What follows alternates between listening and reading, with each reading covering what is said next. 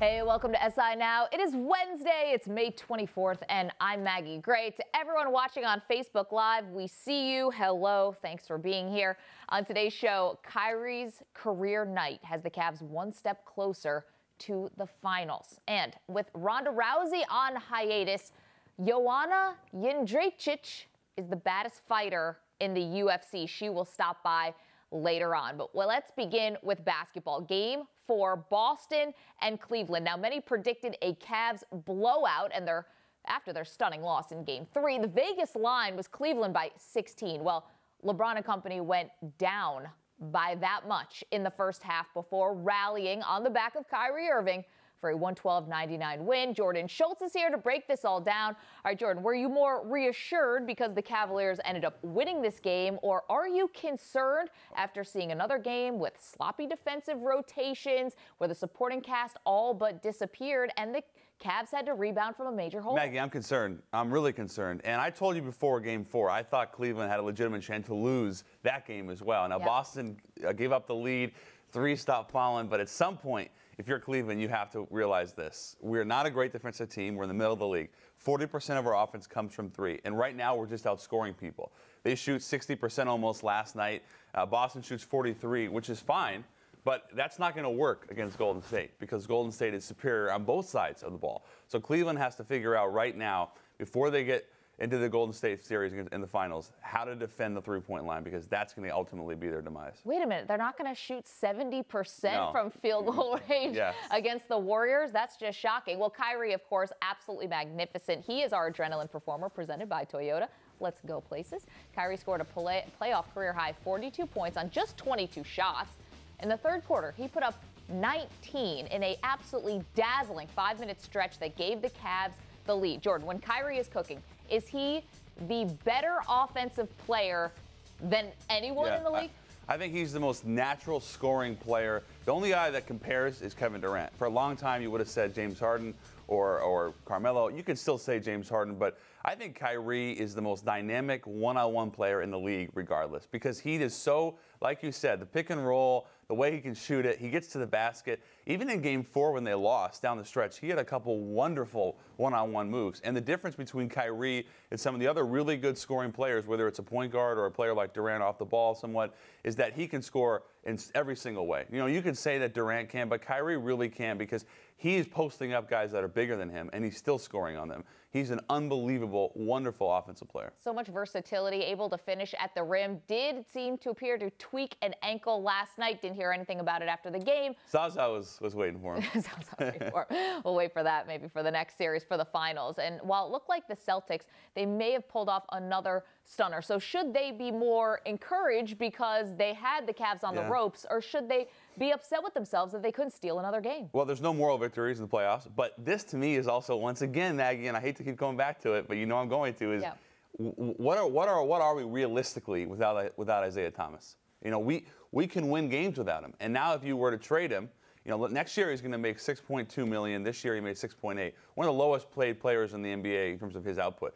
If you were to trade him, you can go out and get a Schultz or a Ball or whomever you think is the franchise point guard. And that way you can have more size. And I just think you're seeing, without Isaiah Thomas, you see more ball movement. He's a great player, but there is something to be said about him being a ball stopper. Well, he also went to go see a hip specialist because he is dealing with that injury. Do you feel like that's going to inform what the Celtics do this offseason? Is he as good as gone? I think the more you break it down, a guy that's 5'9" is now dealing with a hip injury. He's entering this prime. He's still got a lot of great basketball left. But, you know, at what point are you thinking, with our best player at that size, what is he going to be able to give us long term? And I thought there's been a couple of things that have been really smart said about it. And the best part for me is this. Isaiah Thomas right now, as good as he is, if he's not going to ever be, if they don't think he's going to be as explosive, or this is going to be a lingering injury at his size, this is a guy that really relies on that quickness, that sudden change of speed. You need that at his size, more than maybe somebody bigger. So I'm worried about Isaiah Thomas if I'm a Boston fan. I'm also thinking this is now the time to strike. The iron's hot. Trade him. get some more value, and then draft a bigger guard. Yeah, this could be the silver lining of losing this series. It gives Danny Ainge a little more permission to tinker with the roster because fans will understand, hey, we need more if we are going to compete with the Cleveland Cavaliers. Let's wrap up something from the Western Conference Finals, shall we? A day after the Spurs were swept out of the playoffs, Coach Greg Popovich was neither bitter nor discouraged, actually quite the opposite. Here's what he had to say about the season. Popovich, I'm really happy for the group. There's only one happy team out of 30 at the end of the day. Everybody else is sad at some point. But if you have half a brain, you put things in perspective. For the first year without Timmy's leadership and with a lot of new players, these guys got it together to win 61 games and just got better and better as the playoffs proceeded. So, Jordan, you said no moral victories before, but was this season ultimately a win for the Spurs? The Spurs are always an exception, Maggie. I think you look at what they did this year, it's downright remarkable because Pau Gasol and LaMarcus Aldridge didn't really give them what they had hoped, and yet they go to the Western Conference Finals. They probably have a great shot, as good a shot as anybody, to win against Golden State before losing Kawhi Leonard. But long term, you got a great contribution from Jonathan Simmons. You're seeing what he can give you on both sides of the floor. You're seeing what you hope can be DeJounte Murray, the point guard of the future, who's just 19 years old. And obviously, Greg Popovich is, to lose Tim Duncan, just the leadership, him being in the locker room, that's a massive thing. And they were right there until the injury. Yeah, we're not sure about Manu, so we'll see moving forward how they're going to fulfill his big shoes coming off the bench. Okay, a little front office news. Shockingly, not has to do with the Knicks, not with the Lakers, anything like that. It's actually the Atlanta Hawks. Chauncey Billups, who's now broadcasting, working for ESPN, doing a great job, reportedly up for the Atlanta Hawks GM job. Is that a good fit for him? I would say that at 40 years old, not having any front office experience, he's a little green. And, Chauncey's one of the more respected guys. He was a player that got better as his career went on because he understood the game more. But that doesn't mean you're going to be a great GM. Now, I don't know if he's going to get this job or not. It seems like he's right there. If he does get the GM job, the biggest thing for me is just to surround yourself with people who do have a tremendous amount of experience. Because at 40 years old, not having been a coach, not having been in the D-League, and certainly not having been in the front office, that's my biggest concern. But I mean, he certainly has the basketball fortitude and acumen to eventually be very good in this role. Listen, sometimes we can, clown a little bit about the Hawks, but they are a perennial playoff team. Yeah. I mean, you could be walking into worse situations. Yeah. They have a lot of talent. They have talent. They don't have a great. They have a good fan base. They don't do great stuff at that arena. They struggle to draw consistently. But if you bring in Chauncey Billups, you're going to get a guy who understands point guards. They will be, I think, a more attractive free agent destination that can help recruit, which certainly is a big plug. I just think you got to surround yourself, just like an experienced coach, Maggie, with somebody that really understands how to go out and get players. Yeah, you got to know what you don't know. Right. I think is what you're saying. Right. Yeah. Jordan Schultz, always appreciate Thanks, Maggie. Thank you. All right, if you've been watching the NFL owners meetings closely, you know that touchdown celebrations, they're back, everybody. But how lenient will the No Fun League actually be? Here is tight end Joseph Fourier on what's allowed and what's still off limits.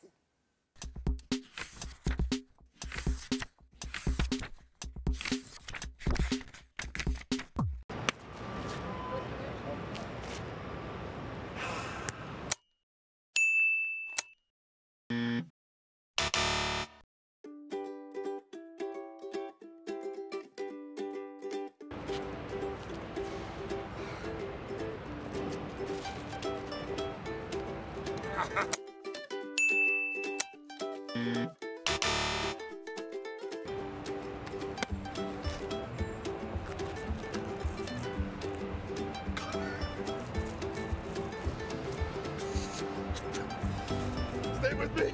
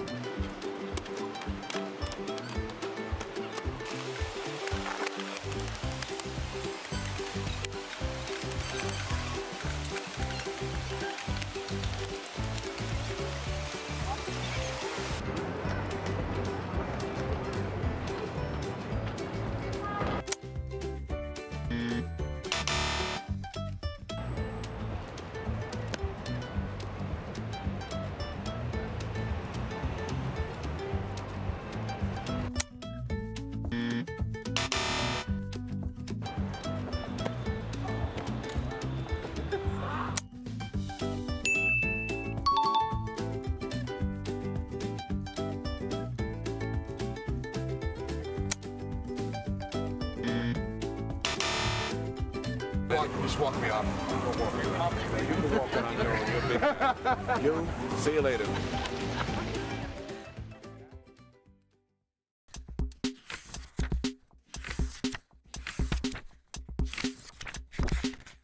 That was amazing. Okay, my next guest, heading into his 7th season with the New York Giants. He is a Super Bowl champion who has inspired countless people worldwide after beating cancer while he was in college and living out his NFL dreams. Mark Herzlich is here. He's an ambassador for the Great Cycle Challenge USA. It benefits the Children's Cancer Research Fund. We're going to get into that. I want to hear about all the miles you've logged and all the great work that you are doing. But we got to start with a little bit of news about you changing positions this year, changing numbers officially. You're going from 94 to 44, 94. Yep. You're working out as a tight end now. Yeah. The Giants draft a tight end in the first round, Evan Ingram. Who's going to be teaching who about this position? Because you're the veteran, yet he's the more traditional tight end. Oh, he's going to be teaching me techniques, and we're both going to be learning the playbook together. But it was cool. Over the past couple of years, we've kind of been light at tight end, and so during practices, I would play a scout team tight end for our defense to give them a look. And was doing pretty well and making some plays. And so our coaches started as like kind of a joke, like, hey, pretty good day at tight end, and it kind of progressed to, man, you should really learn this and give it a shot. So that's the next step, the next chapter, and going to be doing both, tight end and linebacker. Wow, that's fantastic. Well, good for you. Hybrid role. I mean, you filled the need for the Giants all throughout your career. I want to get your thoughts on some things going on in the NFL, some off-season news. NFL owners are meeting, and they've decided to make a change to overtime. It was 15 minutes. Now it's going to be 10. They're citing player safety as one of the reasons why. What do you think about that? Well, I mean, I think that overtime is overtime, right? And usually it ends before the 15 minutes or 10 minutes anyways.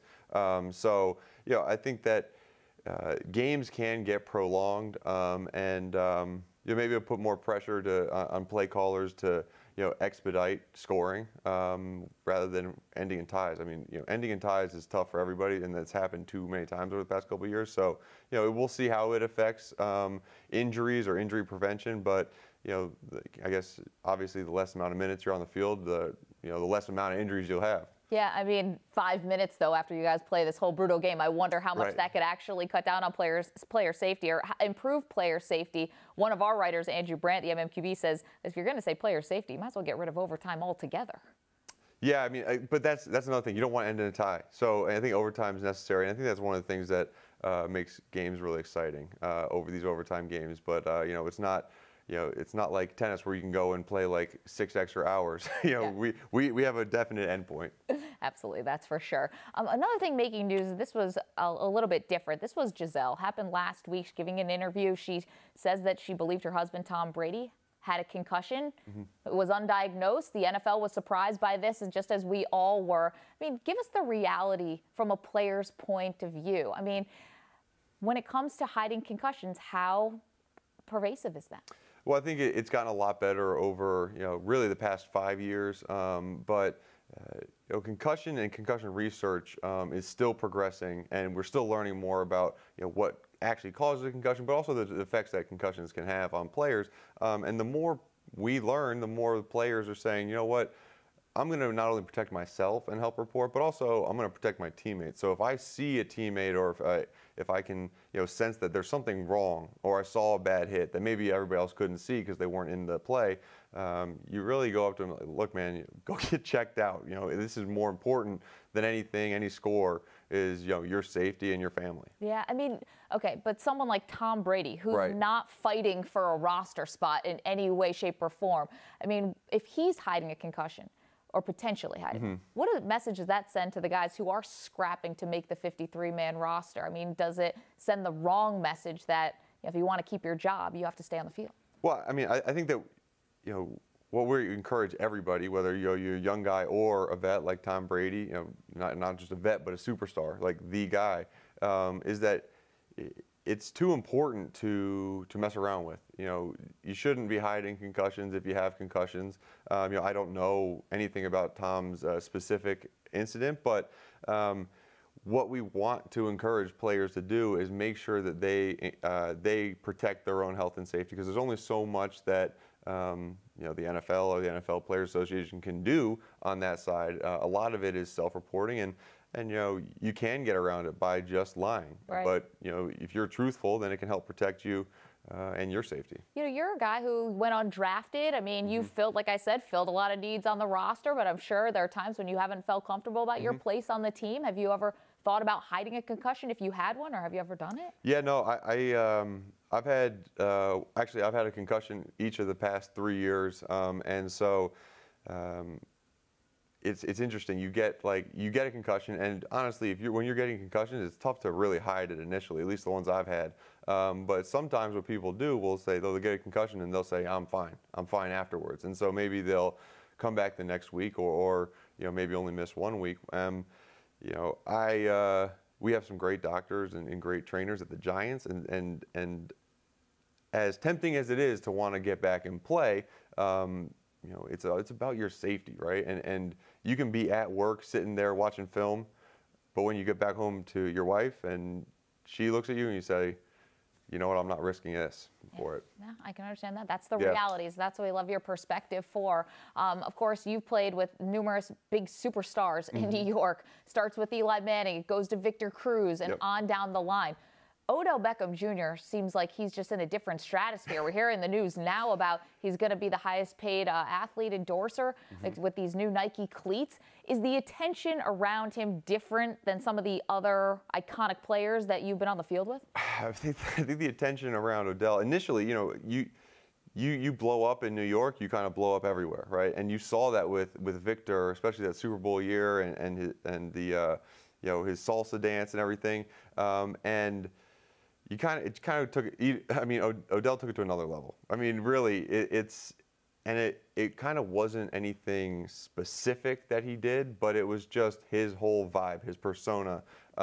He's made for the camera and the stardom, and honestly, he's handled it really well as a teammate, and he hasn't caused distractions in the locker room, but at the same time, he's been able to take his image and his identity, and I'm so happy he's been able to capitalize off it, because he is a guy who literally, he starts hairdos, he starts dance traditions. He starts like that. He does that stuff, right? And so I'm excited for him and being recognized, with Nike, and I'm sure they'll do great things with them too. He's a trendsetter. You also have a fantastic hairdo.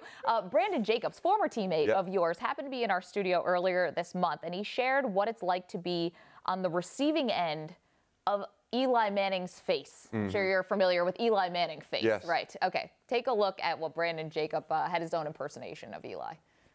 Describe what Eli Manning's face is. Eli Manning's face. If you have to look at his face to figure out what happened, you picked the wrong thing. It won't give it to you. Touchdown? Here. Get picked. Just. Eli Manning wins the Super Bowl. He's the MVP. Go.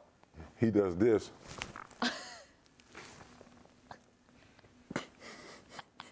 Sit on the bench. That had everyone in the control room cracking. I should mention Pro Bowler Landon Collins was sitting next to him. I should have mentioned that. Brandon Jacobs, and it was also Landon Collins was there. Do you have an Eli Manning face impression? Yeah, Brandon did a pretty good job of it, but you might get like a fist pump or something, but then he's back. He's back to him. It's great. Some people hate it. Like, you're watching TV and you're like, why is he not more pissed off about that?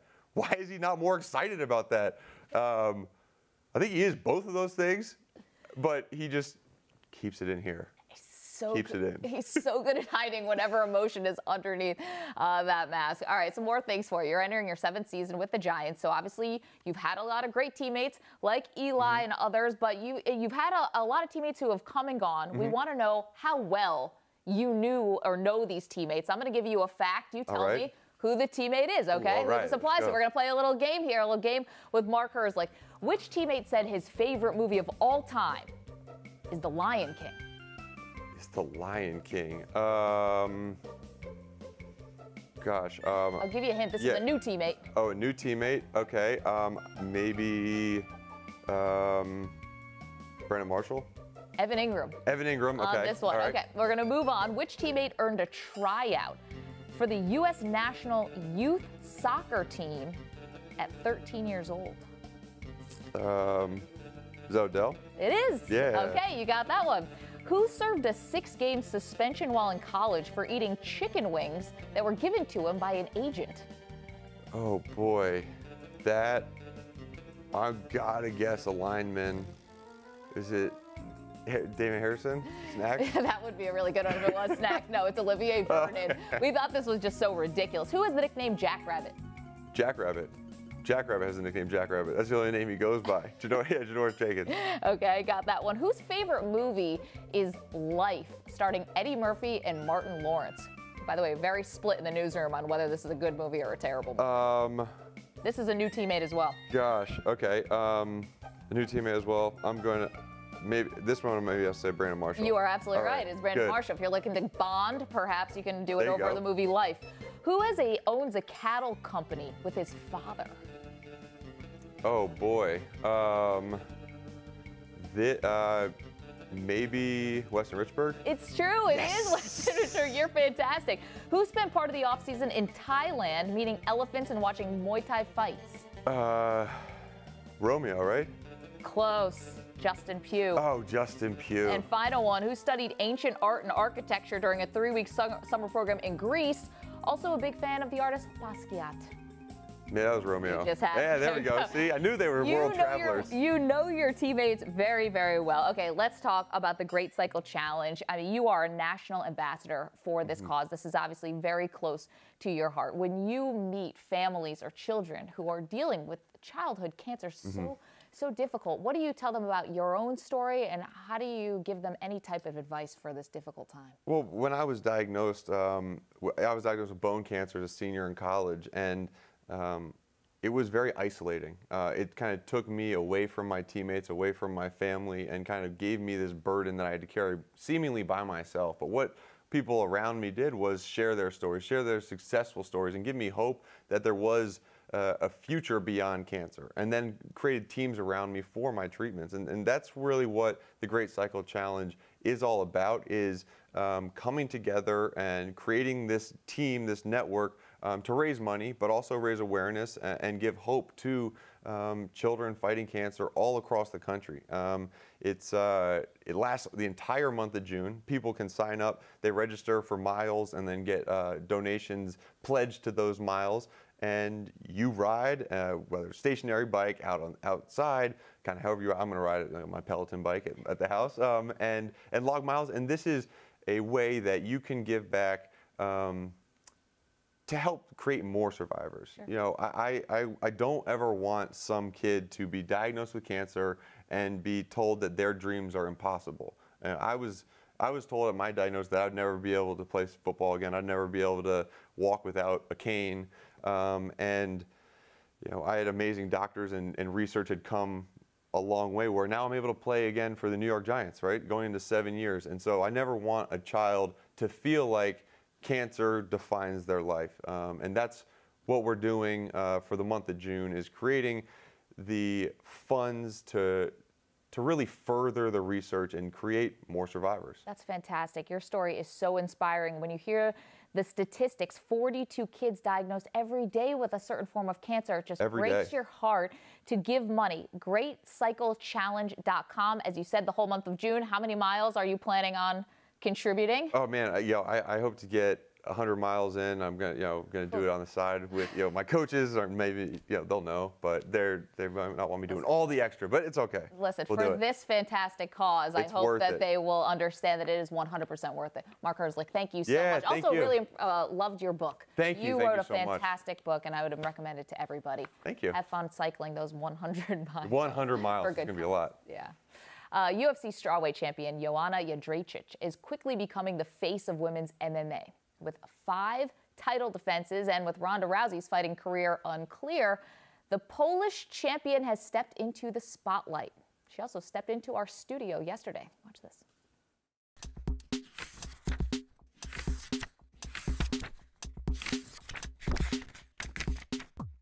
the undefeated strawweight champion, Joanna Jedrzejczyk. I hope I pronounced that right. Almost good. Joanna Jedrzejczyk, but this is what I said before I became a UFC champion. I said at the press conference, it was actually my first big press conference with the UFC, and I said, call me Joanna the champion, because in a few days I will become a UFC champion. So, and still, like, it was my 5th title defense last time, 2 weeks ago in Dallas. So here I go. I keep my promise, you know, and still. You did, and still, and you brought the belt with you, so thank you for that. What has been the hardest part of all of these title defenses and keeping this belt? It was not easy to become a UFC fighter and UFC champion, but definitely it's more difficult to keep on defending this belt, because all eyes are on me. They have my opponents, the coaches of my opponents, the camps, they have more time to prepare for the fight with me. So it's pretty difficult, but I like it. I like to challenge myself every day, and I like to keep on proving to all of them that there is only one strawweight champion of the world. We just had Demetrius Mighty Mouse Johnson in the studio. He said he didn't think that champions got enough credit in the UFC, because you can make a lot of money just by being a good talker, and you can start wars with people and trash talk. You are the champion and have been for 2 years. Do you agree with Demetrius that the champions aren't given enough respect?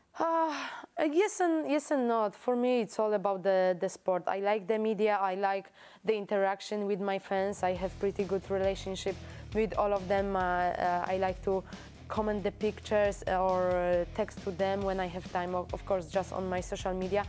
But the thing is, at the end, it's all about the sport. When my opponents want to get into some stronger face-off or some trash talk with me, I let them do this, you know, and I let them play with me. But at the end of the day, it's all about the sport. It's all about the fight. We know someone who does want to fight you, and that's really? Rose Namajunas, who recently, you don't sound too impressed by that. You said okay. before.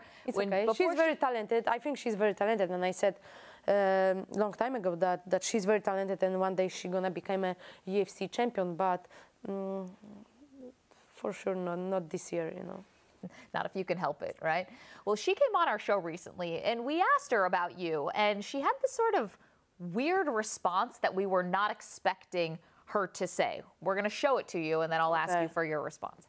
Yeah, I think she was a little nervous and kind of like awkward in our first interaction. She went for a hug. I didn't see her at first. I extended my hand, so it's kind of that weird hug, shake thing, kind of whatever. And then I kind of, as she walked off, she was just kind of like, didn't know, like, wasn't really sure where she was at, you know, and then she kind of ran off just kind of awkwardly, and I don't know, I think I smelled something funny. I don't know if maybe she farted or something, I don't know. But, yeah, she, I don't know what her deal is. Of course I would want to fight her. She's a champ, you know, and I respect her, but I don't know, that's just her game, you know. She tries to get in girls' heads and stuff, and she talked about my head, but I think she got booty problems. I gotta say, Joanna, I've never heard anyone say something like that about an opponent, male, female, in my life. What's your response to that? It's weird, you know, because I met her at the lobby, and actually we said hello, we had a hug, but this is in Denver? Yeah, it was in Denver, but you know, I saw her so many times, and she said hi so many times, and after a few days after, I heard she was talking some crazy things about me. So that's the thing. At the end of the day, if we're gonna meet in the octagon, and I will show to her who is the real champion. And I don't mind. You know, people are getting crazy when they can get like better exposure, when they can talk to the media. People go crazy. But like I said, I wanna be remembered as one of the best athletes and female fighters from Poland, and this is what I matter about. Was this a cheap shot? It was cheap shot. She doesn't know how to deal with the media, and definitely she doesn't know how strong I am, you know. So here we go. I know that you have aspirations outside of fighting, down the road, you know, and we've seen other fighters go down this path. Ronda, of course, even Chris Weidman, who has been here most recently, who's now doing sitcoms and movies. Yeah, Mike Bisping, Max Holloway. There's so many people who have done it. Some of them, though, it seems like from the outside that it distracts them from their fighting career. They get focused on Hollywood and not on fighting. How do you avoid that? I agree with you, but I'm focused on my preparations. Like my sponsors, the people from media, they know that when I'm in the camp, I'm just focused on preparations, you know. I do some media just a week before the fight because of the UFC and WME. And I do this media because we need to promote the fights as well, but I'm focused on preparations, and I prefer to make less money. I prefer to have smaller sponsors, less obligations, but at the end, I wanna defend my title. So I wish that all of the fighters, they were focused like me. You know, I'm not the best, but I know what is important. What's good, what's better, you know, for me. So that's the thing. That's really interesting. You say you're not the best, but you think you're the most dedicated. I don't know. Like there's so many dedicated fighters in the UFC. It's not easy. UFC is simply the best MMA organization in the world. So we must be serious with that, because if you are not focused, if you not work hard enough, you're out, and it's pretty difficult. But like I said, I'm focused on my fix, on training first. Even when I hit some media, or if I must fly for some press conference before the fight, I wake up in the morning and I have training first. Then I go and do my obligations. Well, it's been fantastic to talk with you, strawweight champion Joanna Jedrzejczyk. Thank you so much for being here. Thank you.